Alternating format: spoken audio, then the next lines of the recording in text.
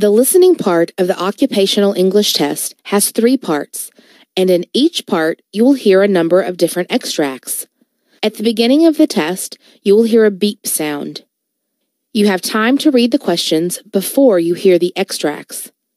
You will hear each extract once only. You have to complete your answers as you listen. At the end of each test, you will be given 2 minutes to check your answers. Part A. In this part of the test, you hear 2 different extracts. In each extract, a healthcare professional is talking to a patient. For questions 1 to 24, complete the notes with the information you hear. Now, look at the notes for Extract 1.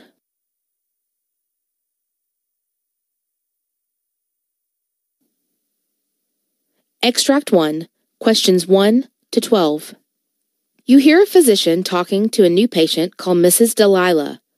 For questions 1 to 12, complete the following notes with a word or short phrase. You now have 30 seconds to look at the notes.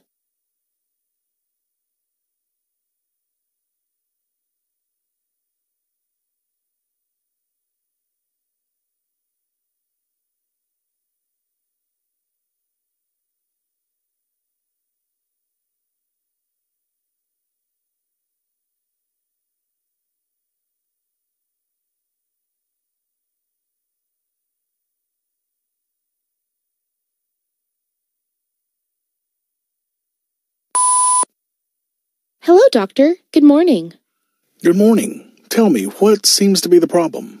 Doctor, I am a patient of I-131-induced hypothyroidism for the past 6 years and have gained weight and edema over the last 3 weeks.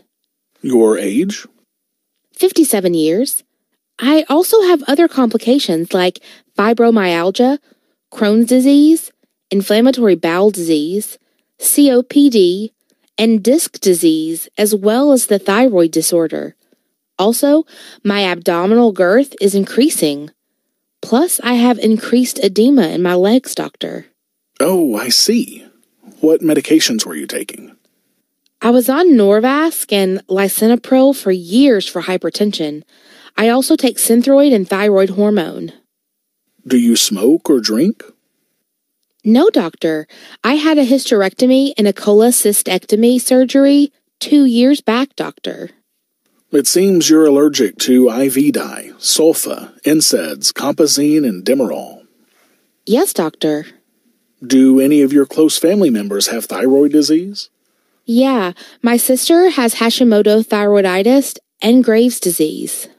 It seems you've gained 20 pounds of weight during the past few weeks. Yes, I experience frequent sweats and fatigue as well.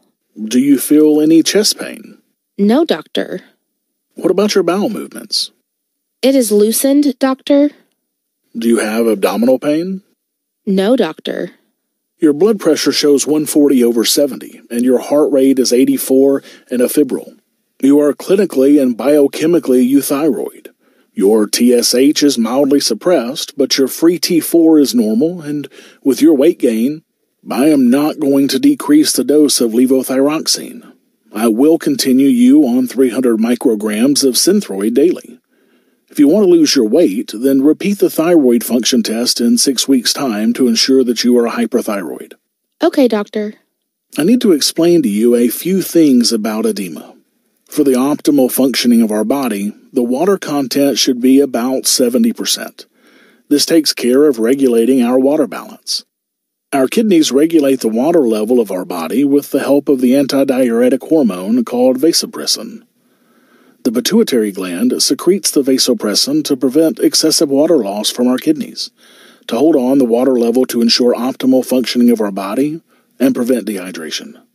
More or less, edema is a symptom of a malfunctioning of water regulation process of our body. Once our body has an adequate water level, and when our kidney excretes water, vasopressin should turn off. However, in the case of edema, vasopressin mechanism malfunctions, and our body continues to retain excess water. Other than medications, what can I do to control edema, doctor? There are certain simple dietary and lifestyle choices I would suggest for you which can promote healthy elimination of excess water. One of the most prominent things you can do is to maximize your water intake through drink and food. Excessive intake of water promotes regular production and expulsion of urine called diuresis. What are all the foods I should eat, doctor? Foods such as celery, grapes, melons, spinach, carrots, and other green leafy vegetables. Similarly, try to reduce the sodium intake in your diet. High sodium always leads to excess retention of water. Beware of canned and processed foods, which are often high in sodium. Foods such as white bread, refined foods, refined sugars, pasta, and even alcohol can result in water retention. Exercise of any kind that increases heart rate is very helpful in promoting the fluid movement from the extremities to the heart, therefore reducing edema in the extremities. Thank you very much, doctor.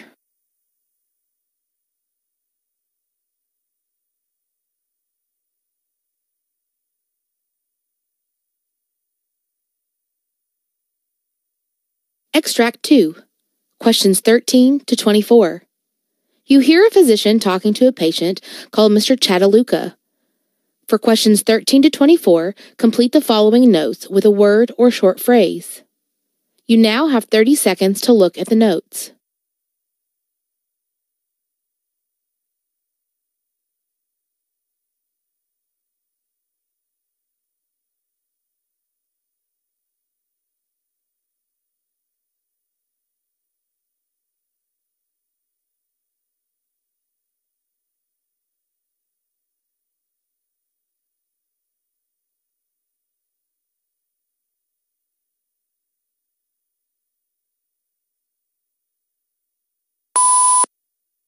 Colon cancer screening. Good morning, doctor. Good morning, Mr. Chatuluka. Please, tell me about your problem. Actually, I was referred for evaluation of colon cancer screening, doctor. Right. What's your age? 53 years. Do you have any complaints such as diabetes, hypertension, or any other issues? No, doctor. How is your bowel movement? I get some loosened stools and occasional constipation. Are you under any medication at present? No, doctor. Have you previously had any surgery? Yeah, I had a deviated nasal septum done in 2003, doctor. Are you allergic to any medicines? Not at all. Do you smoke or drink? Yeah, I used to, but for the past 4 years I have dropped those habits. Do any of your family members have a history of colon cancer? No, doctor. Any difficulty in swallowing, nausea, or vomiting? No, doctor. I get heartburn occasionally. Okay, that's fine. Here, Your diagnosis report shows your blood pressure as 111/70, weight 215 pounds. Your pulse rate is 69 and respiratory rate is 18. Neck, supple, no thyroid megaly. Cardiovascular. Both heart sounds are heard and rhythm is normal.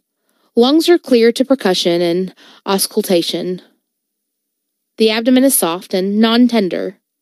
So, I would suggest you go for a virtual colonoscopy.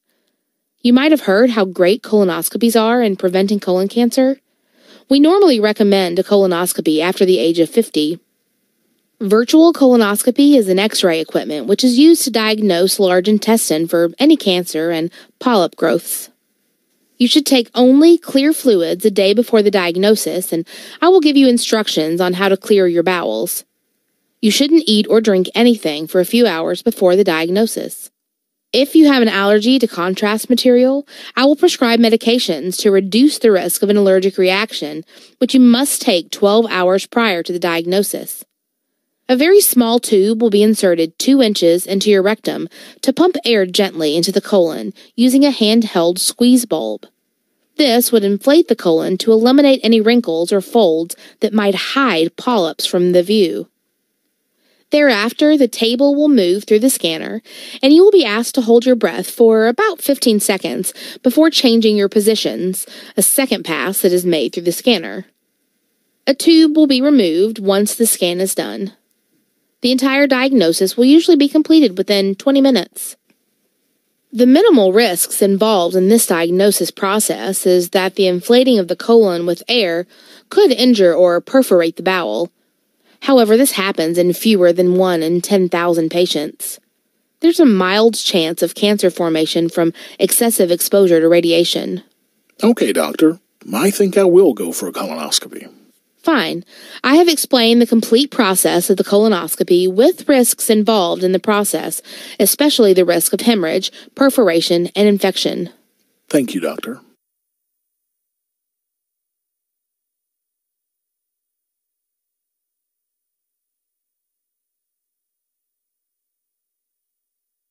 That is the end of Part A. Now, look at Part B.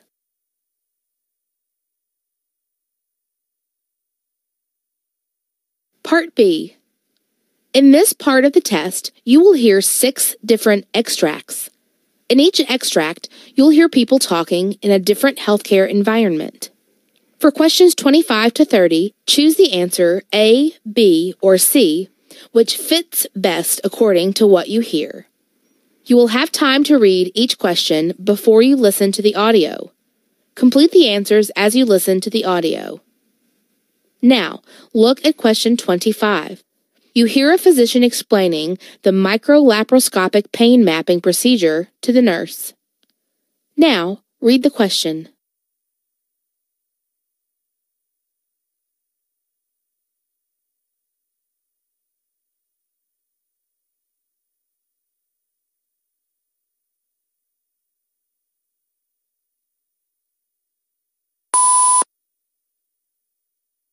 Microlaparoscopic pain mapping. At times, finding the cause for pelvic pain becomes very difficult. This is especially true in the case of pelvic scar tissue, endometriosis, fibroids, and other problems. In a pain mapping procedure, the patient is given some strong medication to make them sleep. After injecting local anesthetic medicine into the navel, the physician will insert a small bubble of gas inside the belly and insert a laparoscope of very tiny diameter inside the belly to look around. Another small instrument is inserted lower down on the belly and used to touch organs inside after the patient awakens. While touching the internal organs, the patient will denote whether the patient is getting pain when touching specific organs. For instance, if the endometriosis is causing pain, it will be tender while touching the organ with the instrument. Moreover, when the patient experiences pain on the right side, it is difficult to make out whether the pain is in the ovary or the appendix. Therefore, pain mapping could help figure this out and help the physician pick the exact procedure.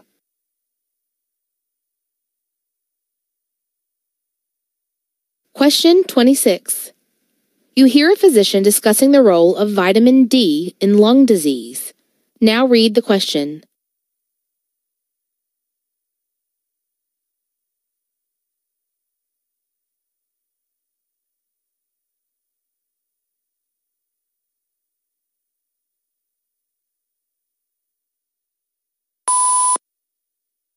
Doctor, could one kind of lung disease have its roots in vitamin D levels?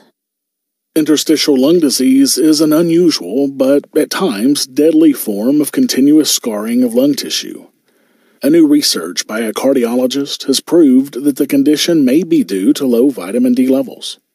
Calcifediol is the biologically active form of vitamin D that is hydroxylated by our kidneys to form calcitrol, that circulates as a hormone in the blood, playing a major role in regulating the concentration of phosphate and calcium.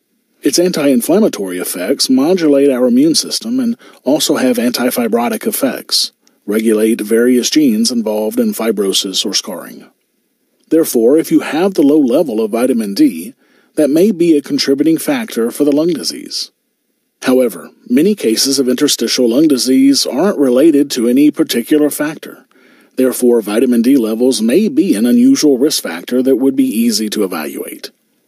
New research will focus on correcting the vitamin D levels and in finding out if the condition of the patient resolves or stabilizes.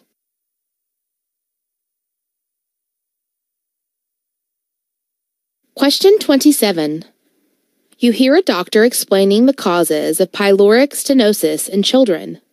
Now, read the question.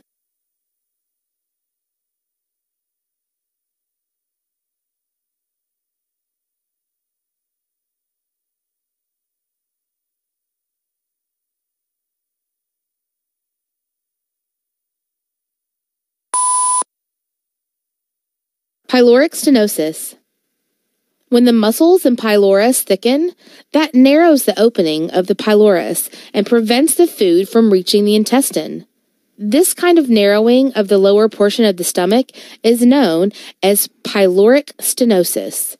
Typically, this problem occurs in newborn children between 2 to 8 weeks of age.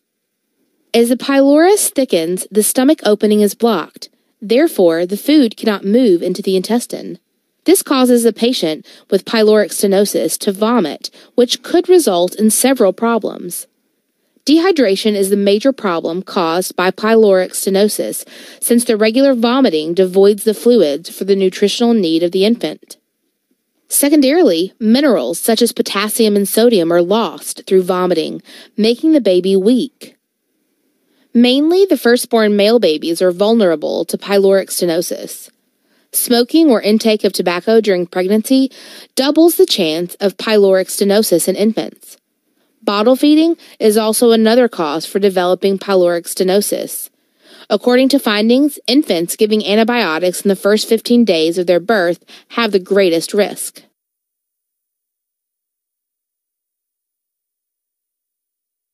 Question 28.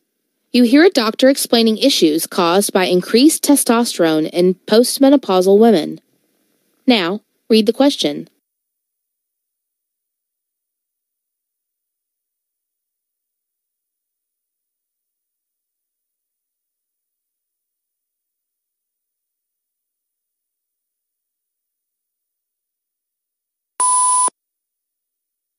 Hello, doctor. Is it essential to measure the testosterone for postmenopausal women? Well, according to research conducted by a cardiologist, higher levels of testosterone in postmenopausal women is the main cause for their cardiovascular disease. Testosterone is a type of hormone known as the androgen in the male.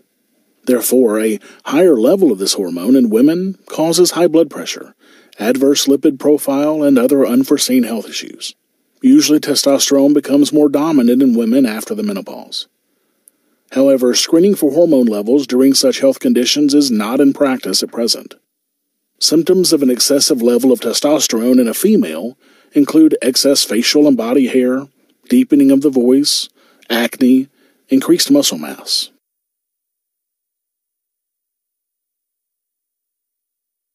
Question 29. You hear a doctor discussing the methods to control narcotics use by the patient. Now, read the question.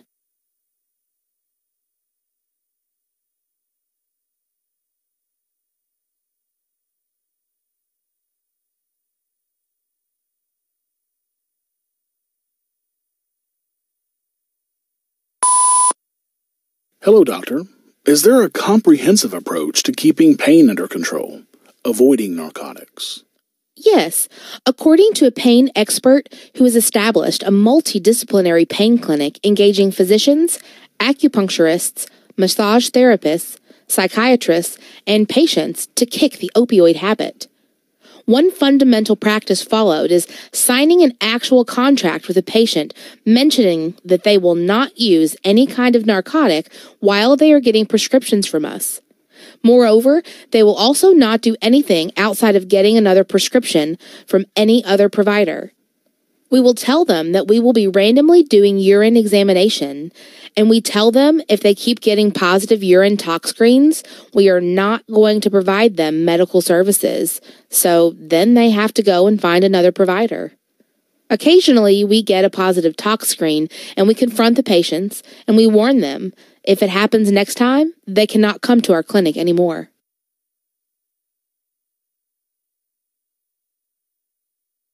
Question 30. You hear a doctor arguing about nose inflammation, whether it is good or bad. Now, read the question.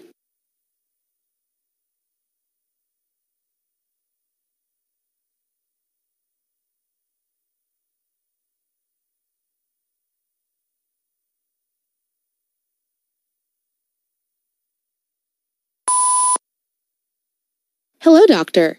What can the nose inflammation teach us about how the human body repairs itself?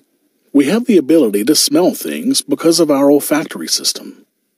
However, according to research by an otolaryngologist, For the patients with chronic sinusitis, inflammation on overdrive compromises this system. The greatest problem in patients is just the ability to smell due to inflammation, as in the case of chronic sinusitis, for instance. It's evident that chronic inflammation is bad for the olfactory system, at least in the early stages, to begin the repairing process. It is surprising that inflammation actually plays a beneficial role in early repair of tissues that allow us to smell. Therefore, inflammation is a normal and essential process in repairing. But the question is how to regulate inflammation to preserve the good and mitigate the bad.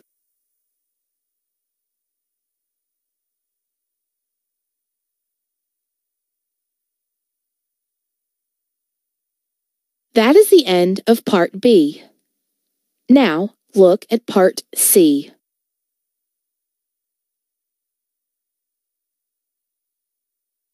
Part C. In this part of the test, you'll hear 2 different extracts. In each extract, you'll hear health professionals talking about specific aspects of their work. For questions 31 to 42, choose the answer A, B, or C, which fits best according to what you hear. Complete the answers as you listen to the audio. Now, look at Extract 1. Extract 1, questions 31 to 36. You hear a medical podcast on the causes and issues in leukemia patients. You have 90 seconds to read questions 31 to 36.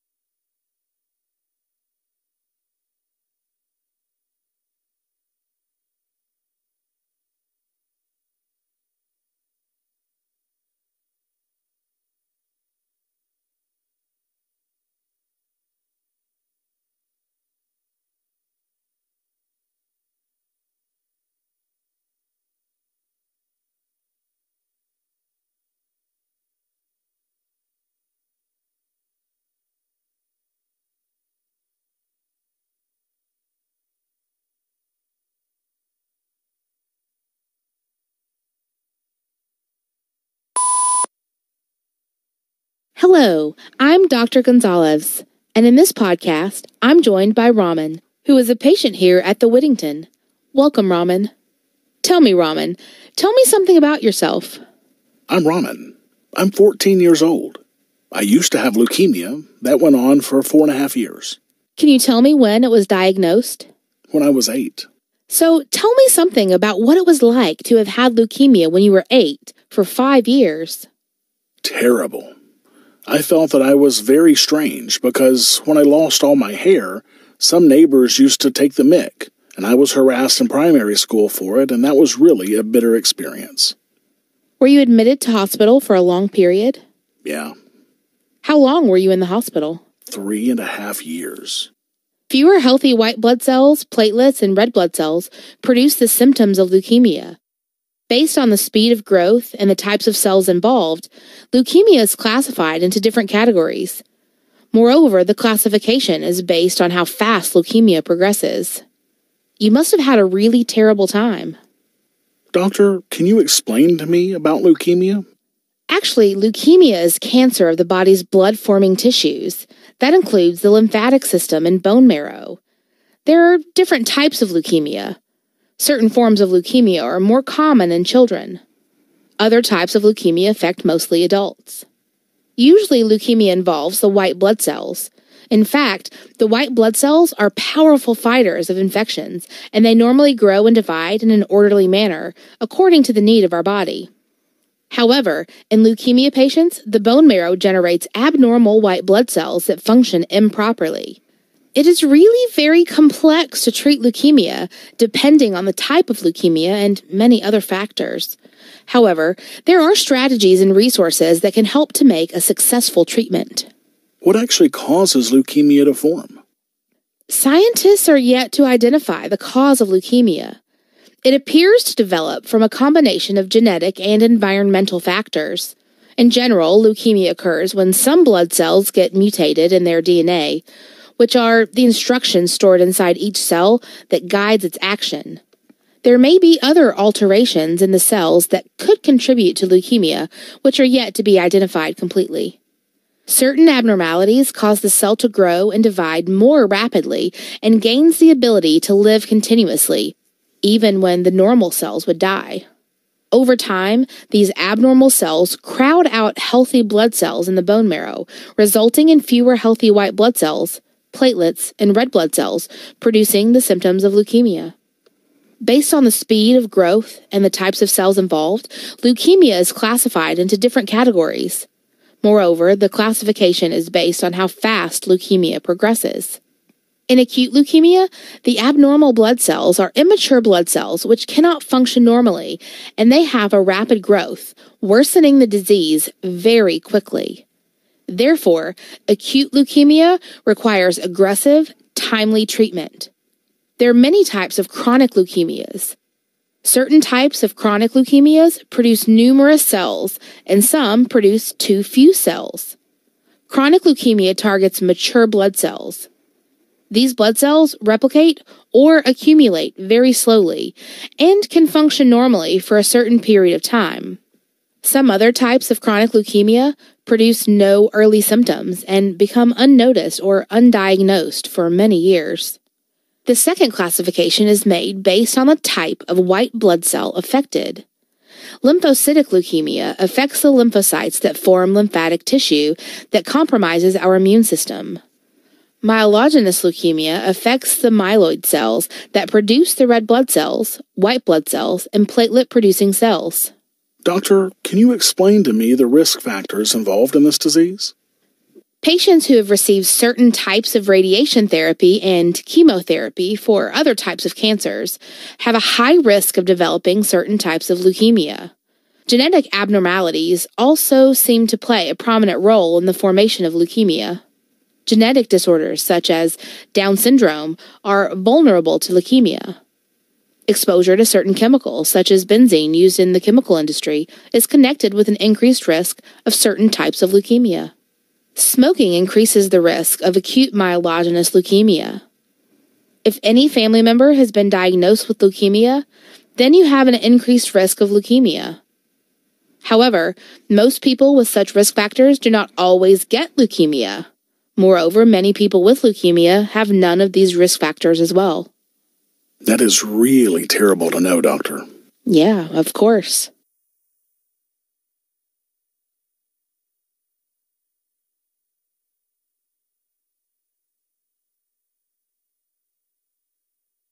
Extract 2, questions 37 to 42.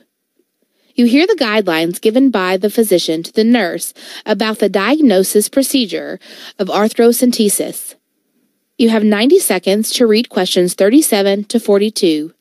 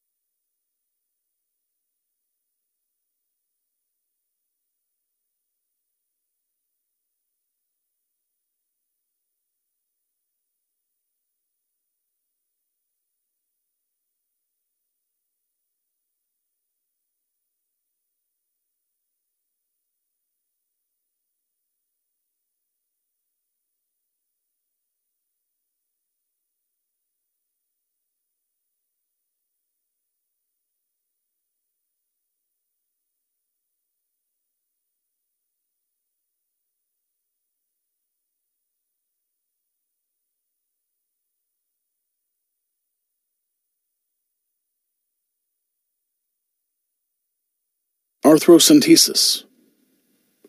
Arthrocentesis, with a subsequent synovial fluid analysis, is performed to determine the cause of arthritis presenting with inflammatory signs or joint effusion to diagnose septic arthritis gram stain, culture insensitivity, or suspected crystal-induced arthritis to differentiate gout from pseudogout. Arthrocentesis can be performed for diagnosis as well as medical treatment of arthritis of a joint. Investigation of joint fluid can help the physician to determine the causes of joint effusion or arthritis, such as gout arthritis, infection, and rheumatoid disease. Arthrocentesis can also be effective in relieving joint swelling and pain. Elimination of synovial fluid from the inflamed joint can also eliminate the white blood cells within, which are the sources of destructive enzymes to the joint. Significantly, arthrocentesis can more rapidly restore the health of the joint.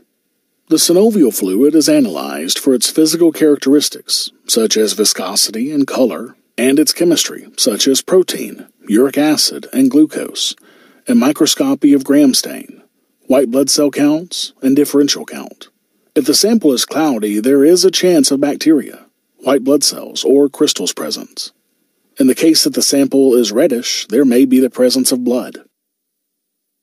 Or else, if it's moderately viscous and forms a string longer than 3 centimeters when a drop is expressed into the test tube called string test. The test mainly depends on the polymerization of hyaluronic acid. A less viscous fluid indicates inflammation. The string test will be negative, that is shorter than 3 centimeters, due to dilution of hyaluronic acid by the presence of extracellular fluid into the inflamed joint. Chemical investigation on synovial fluid includes protein, glucose, and uric acid. Glucose is considerably lower with joint infection and inflammation.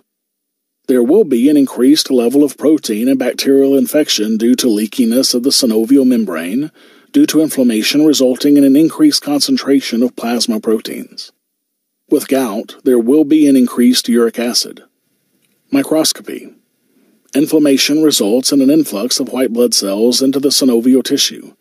The microscopic investigation is performed to detect red blood cells, white blood cell counts, and differential counts. This will help differentiate the most common causes of inflammatory infusions, joint effusions into septic effusions, hemorrhagic effusions, and non-inflammatory effusions. Septic effusions may be due to fungus, TB, or bacteria. Septic effusions are characterized by physical appearance. Joint fluid will be opaque. Microscopy. White blood cell counts above 2,000 per cubic millimeter and often above 50,000 per cubic millimeter. In bacterial infections, the neutrophil count is usually above 75%. A high lymphocyte count is linked to mycobacterial infection. An eosinophil count above 2% may be associated with Lyme disease. Gout, pseudogout, rheumatoid arthritis may overlap with septic arthritis explained above, are inflammatory effusions that are characterized by physical appearance. Joint fluid will be opaque or translucent. White blood cell counts above 2,000 per cubic millimeter, but not as high as septic arthritis. Usually the neutrophil count will be in the range of 50%. Bacterial cultures and negative gram stain. Polarizing microscopy displays needle-like monosodium urate crystals in gout or calcium pyrophosphate crystals in pseudogout. When gout crystals seen under a polarizing microscope are birefringent, then they display blue needle-like crystals, parallel to east-west in relation to the polarizing axis, and yellow needle-like crystals when oriented with the north-south polarizing axis. Non-inflammatory or degenerative effusions are caused by degenerative conditions like avascular necrosis, meniscal tear, or osteoarthritis. Degenerative effusions are characterized by the physical appearance of joint fluid will be clear and transparent. A white blood count will be less than 2,000 per microliter per cubic millimeter. Neutrophil above 25%. Avascular necrosis, osteoarthritis, and meniscal tears are differentiated clinically. Hemorrhagic effusions. Normally, hemorrhagic effusions are caused by trauma. Bleeding disorder such as anticoagulation, hemophilia, neoplasms, or neuropathic arthropathy. Hemorrhagic effusions are characterized by the physical appearance of joint fluid will be hemorrhagic, increased red blood cell counts.